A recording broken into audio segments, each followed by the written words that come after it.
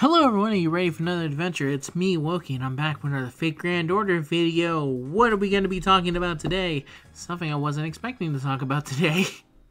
Because they randomly released a Halloween Revival 2024 summoning campaign for the NA exclusive, because this was not on the JP version of the game.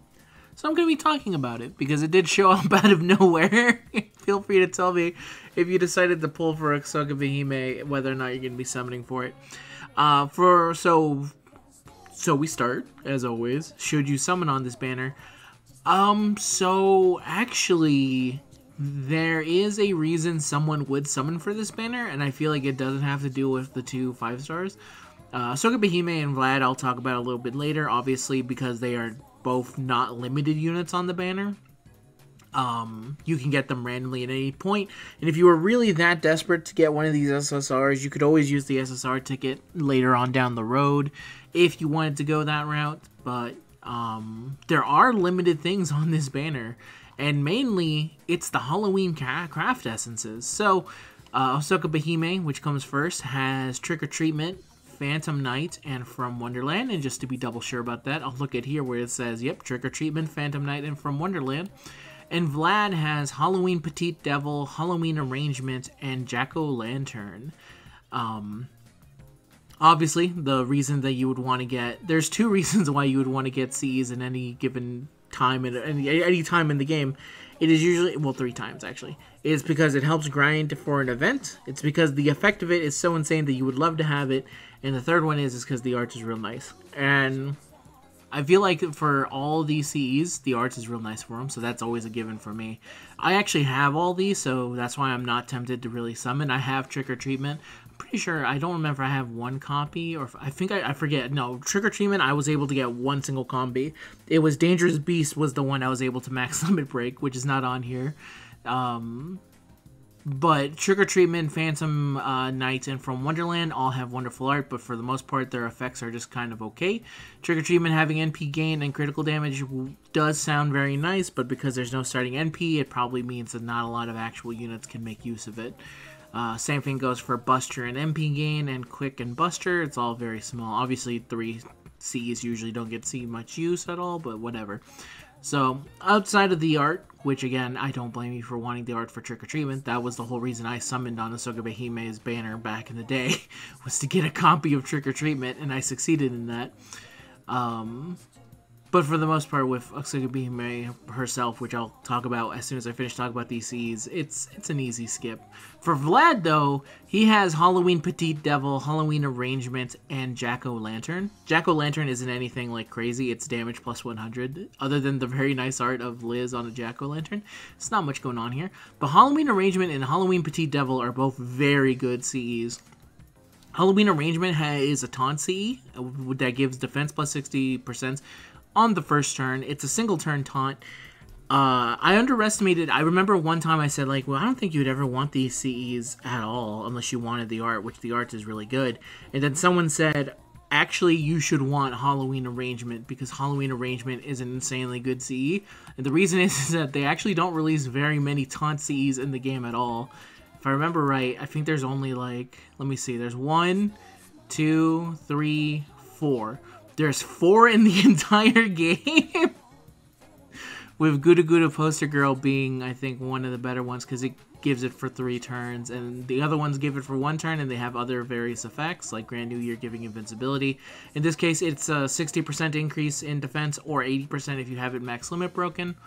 The reason it's good is that sometimes for a lot of specific units, the one that comes to mind instantly is Hijikata. There's some units that you really just want to defend for that 1 turn. So if you give them the taunt C to a unit that can take the hits, it can be very helpful if you're going for a very specific strategy. Or in general, if you're in a challenge quest and you need someone else to take the aggro for the first turn to make sure that the unit that you don't want to get hit is able to stay alive just a little bit longer. It is really good. So there's a reason why they don't make very many taunt CEs, is because they actually don't want taunt to be given to very many units because of its ability to diverge people. Like the way I used Halloween Arrangement is that I actually put it on, I believe it was Yang, and Yang with the Berserkers meant that the Berserkers just did no damage for her, and I was safe for that single turn. And then I could activate her taunt again, and then I was able to protect the other 2 party members long enough for the fight eventually to just get worn out because they could not counter back with it. And that's just one kind of application that you can see with a taunt CE. And Halloween Petite Devil is an increase to MP gain while also starting with 50% MP charge, which is really good. I think in general, having a unit with an MP gain CE is extremely good. What I'll say is that I'm pretty sure at this point it's been power crapped, because if I remember correctly, I think the most recent shoot in CE for Halloween actually comes pretty close to being basically this effect, or just a little bit more. Bench up. So this is the increase. When it's fully max limit broken, it gives 20% plus MP damage and plus 50%. So obviously, if you get her MP2 with 60%, it's better. But for the most part, it has been a little bit like power crept. Sapphire is now usually the one I think people go for. Not Ruby Sapphire. It's called... The reason I couldn't find it was because it's called Azure Magical Girl. But anyway, you can see that this effect, kind of an increase of a large MP generation rate, is usually the one they go to because it gives a lot of it. And it's really good on units who maybe have the attack, but they just really badly need that MP generation. So all that is a long way of saying that I think Halloween Petite Devil is a very good CE, but obviously you would not summon for it specifically just because we literally, at this moment, have a CE that's free to play that can reach its effect at only 1, and good luck trying to get 5 copies of Halloween Petite Devil for it to be max limit broken, so you can start with 25% MP gain and 60% starting MP charge. Really, its Halloween arrangement is the big one for this one for sure. But anyway, that's the CEs for this banner. I actually went a little bit more into it just because Halloween arrangement was enough for me to be, and Halloween Petite Devil was enough for me, and Trick or Treatment to be honest, just because the art of Trick or Treatment is so iconic at this point. Why didn't they never release a Nightingale with this outfit? FGO and its inability to release any of the Halloween servants, by the way, any of these servants in Halloween costumes as actual just costume dresses or servants, I'm going to go on a rant. I'm going to stop. So let's talk about the actual units in case you wanted to summon for them. So we're going to start with Osakabehime. Tell me if you were able to get her, if you decide to go for her. I assume that she's got a lot of dedicated fans out there, but dedicated fans who probably wish... my friend of mine was actually, but let me see it because it's been a while since I've seen her kid. But I remember her kid being not the greatest part about her. She has, as I said, she's an assassin with 4 quick hits, 2 arts, and 1 buster. 4 hits on the quick, 2 hits on the arts, 3 hits on buster, 5 hits on extra. Her active skills are 4 Gods Divination Hakuro, which is after her interlude, replaces Shapeshift A+, which is an increase to own defense by 30% for 1 turn, further increases own defense for 3 turns, increases own debuff resistance for 3 turns, increases party's critical damage for 3 turns, 30% to defense, 40% to debuff resistance, and 50% to crit damage on a cooldown of 5. Her second skill is the Shiogami Manipulation EX, which is a charging 1 ally's MP gauge and then increasing the crit star generation rate for 3 turns, 20% NP and 50% to star rate. Her third skill is the Castle Ghost A++, which reduces one enemy's defense for a single turn and then removes their buffs, 40% down on defense on a cooldown of 5. Passive skills are Territory Creation A+, Presence Concealment Shade B, and then Divinity C. Her third skill is an anti-archer attack damage aptitude, because trust no one, not even yourself. And her Noble Phantasm, after a strengthening, is the Koro no Hyaki Hachitendo Sama, Lord Hachitendo of Hakuro's Castle's 100 Demons, which is a quick rank EX Noble Phantasm, which is anti-fortress self, which increases the party's defense by 20% for 3 turns, increases the party's max HP for 3 turns. The MP level 1, it's 2000 plus HP bonus, and if you get it all the way to level 5, it's 4000. And then she increases party's quick performance for 3 turns, and then also increases their buster performance for 3 turns. At charge level 1, it's 30% for both, and if you get her all the way to the final charge level, it's 50% for both. And that is Osakabehime. Yeah, it's not that she's bad. It's more that she's very niche in what she wants to do. So basically, you want to be on a team, which, funny enough, thanks to the new Scotty, you actually do want... I could see her seeing use in a team that has a specific quick DPS unit that had 2 quick cards and 2 buster cards to be used alongside them. But this is also something that really only is ever used in longer forms of fights, such as Challenge Quest, where obviously her kit looks a lot better because she has a way of having just a little bit more defense against them. She has the ability to give the entire party just 50% crit damage off the top, and then she also has the ability to get a bunch of crit stars as well. And her third skill, while it seems a little bit not much, the ability to just remove debuffs on a cooldown of 5 skill is actually pretty good. Even though I wish at this point, if it ever did get a buff, it would probably go to 50%. So what ends up happening is that you have a unit that is actually probably very good in very specific challenge quests that would be able to fit her playstyle and make her use of everything that she does, which is the ability to increase your HP, increase your defense, increase her defense, while also increasing the party's quick and buster performance and giving them the ability to crit just a little bit more.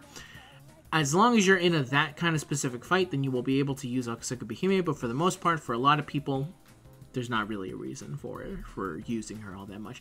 If they ever give her the ability to give herself a 100% charge or something, or maybe even closer to 50%, she'd probably be insanely sick. This Noble Phantasm is very close to actually being extremely good. I just feel like because she has nothing to give herself, like if she was arts, it'd be a little bit easier just because Castoria gives 60% to both.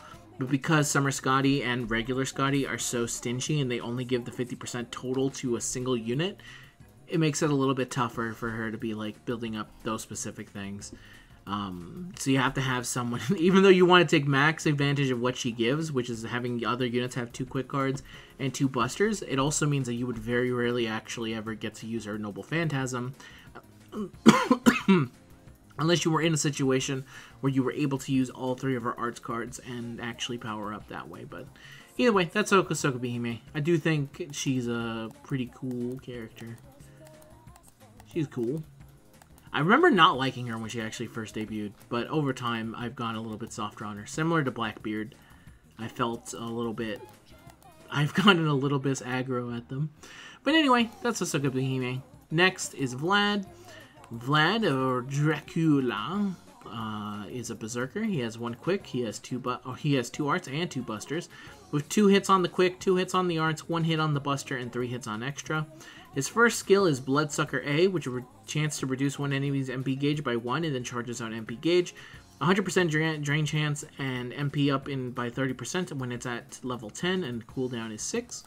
His second skill, which it places after the interlude, after his interlude goes in from Shapeshift C to Legend of Dracula A+,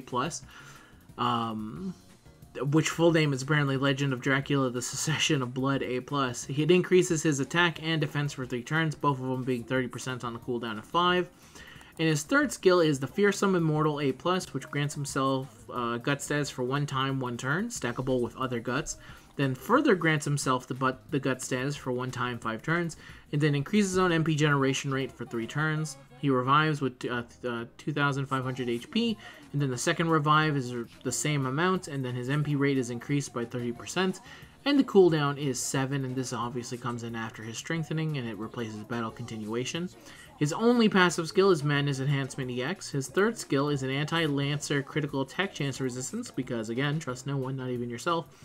And his Noble Phantasm, which upgrades after a strengthening, which originally upgraded after an interlude, is the Kazakli Bey, the Bloodstained King Demon.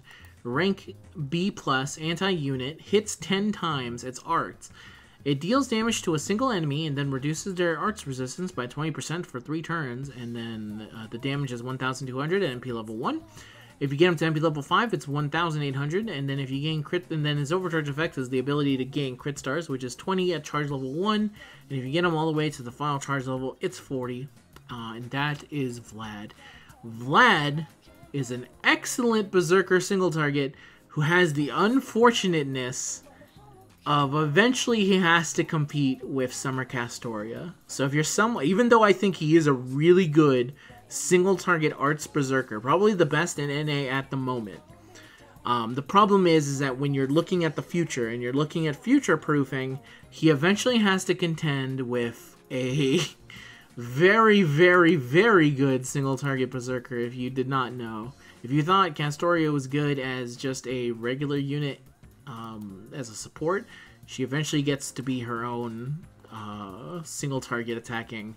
One that deals 150% extra against threats to humanity, reduces her critical attack, and yes, you can see all here, she gets a little bit more in terms of all the bonus stuff that she gets. She's extremely good. The only reason I bring this up is because I know a lot of people are saving for Lost Belt 6 Summer. So if you're one of those people, it's a very easy thing here. If you're summoning for Lost Belt 6 Summer and you already plan to get Artoria Caster, the summer version, you would literally just be wasting St. Quartz going for Vlad. The only people who should be going for Vlad are people who, one, don't care about Summer Castoria, and two, absolutely love Vlad. To the point that they would love to have more copies of him now and get his MP increased and get more medals with him. Those are the only people, basically. And if they do have him, again, he's a fantastic unit. I really like this third skill being able to be used in multiple ways. One, obviously, as a quick protection because Berserkers die very quickly in very hard content. So this will make it so if he dies the first time after he uses it, he'll automatically be revived, and then if you get it again, the second revive will then also still be there, which will trigger after 5 turns, which is a very long time for Guts to stick around. And then it increases his MP generation rate, which can be very useful because his Noble Phantasm hits 10 times, and then also reduces their arts resistance by 20% for 3 turns. He's going to be able to do a lot of damage. He has some longevity thanks to his ability to use the to have 2 guts, one that stacks with his guts and one that will last a pretty decent amount of time. And yeah, from all the years that I've used Vlad, I've always been very happy with my Vlad. This is a unit that I got pretty close to maybe the first year of the game, either before the first year anniversary or just after the first year. I don't remember. And over the years, he's been very useful to me as a single target berserker for arts, especially after Castoria released. I was able to be like, oh yeah, this guy goes really crazy, really nice. It feels really nice using him. Again, the only bummer here, it's nothing to do with him. It's the fact that there's just something else coming along the way. But if you don't care about any of that stuff, I still think he's pretty good. Though, is he worth summoning on now? Probably not, because there's Castoria coming up, there's Koyanskaya coming up, there's Melusane coming up, there's so many good units coming up that it's very hard to justify it. But if you love Vlad and you specifically really, really want a copy of this specific CE, it's probably worth it to just go throw a single multi and say like, hey, you know what? I'm gonna try for something here. Though for the most part, it's one of those like, I have so much and I've been saving so much, and you know what? I'm going to give myself a little treat. I can summon on Vlad one time. Otherwise, you shouldn't. You really shouldn't. As I mentioned more and more over the next coming like months, there's just so many big units with especially Castoria hanging around like Damocles' sword. It's very hard to like justify summoning on a lot of these banners unless you are just like, you know what, I can spare a single multi or I can spare 10 tickets. Otherwise you really shouldn't be doing it at all. I cannot say that enough to drive it home quite enough. But anyway, that's the video, everyone. I hope you liked it. This is a very weird video, I realize, because I think a vast majority of it is the C's at the beginning, a very small bit on Osakabehime, and a lot more on Vlad, but it's fine. I'm still myself getting ready for the stuff to come. Also just finding time to actually relax. I think I spent most of Monday just actually relaxing and not thinking about what needs to be done before I leave on Thursday, I believe. But anyway, that's the end of the video, everyone. Feel free to tell me how you do, or if you're planning to summon on Vlad yourself, or if you have anything else to mention about some of the stuff I mentioned here. Whether or not you actually have, maybe you're someone who's like, actually there's more to Trick or Treatment than just the very, very, very good art on it. Let me tell you about it. Feel free to tell me about it. Until next time, everyone, I wish you all the best of luck. Until next time, peace out.